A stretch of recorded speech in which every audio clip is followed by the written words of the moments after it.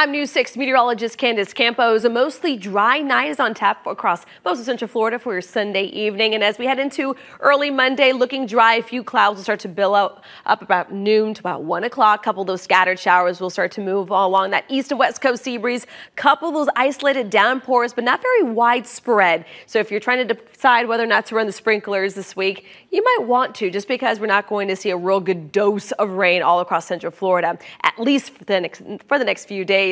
We are still tracking Hurricane Lee. It has re-strengthened back into a major hurricane, sustained winds of 120 miles per hour. Forecast intensity is still showing it could re-intensify to a Category 4 storm, possibly by next week. And then, of course, this big turn that we've all been waiting and hoping for, potentially come Wednesday and into Thursday as a Category 3 storm. But even hundreds of miles away from our coastline, it is still going to be roughing up our surf pretty good. So you can see beach and boating conditions are going to be hazardous. High risk of rip currents if you're planning on heading out to the beaches.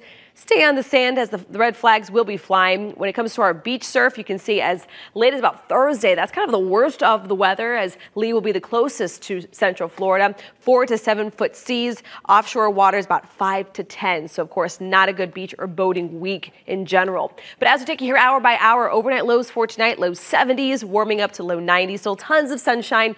Few thunderstorms around. Just keep the rain gear handy. It will be isolated at times. And as we look at your full 7-day forecast, temperatures running about 2, maybe 3 degrees above average. Rain chances, again, not widespread, but certainly worth a mention. And it looks like we'll have little times of drier spots as we head into the end of next week.